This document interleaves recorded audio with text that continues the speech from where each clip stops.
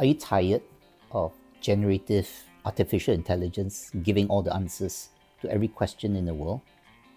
If you are, consider being a better source of knowledge by generating your own scholarship and research.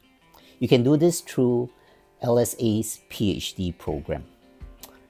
LSA, which stands for Learning Sciences and Assessment, has 3 research areas, and each of these research areas offers a distinctive reason for you to generate your own scholarship and research. Firstly, there's educational technology, which is both the medium and the means for which knowledge is generated and transmitted. Secondly, we have the learning sciences, how the brain works. That's the source of knowledge or human intelligence. And finally, we have assessment. Assessment tells us what is valued.